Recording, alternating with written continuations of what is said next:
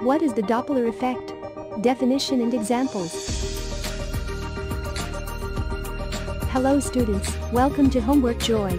Today we'll discuss the Doppler effect that most of us have heard in physics. So let's see what is Doppler effect. Definition of Doppler effect.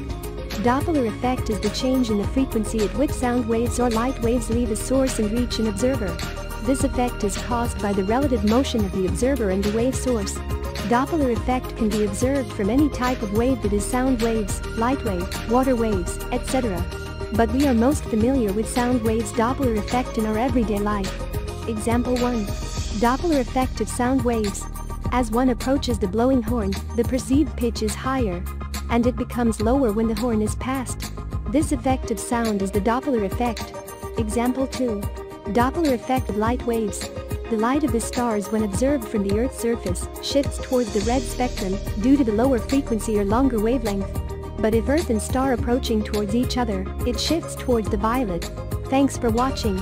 Check the description box to know the applications of the Doppler effect.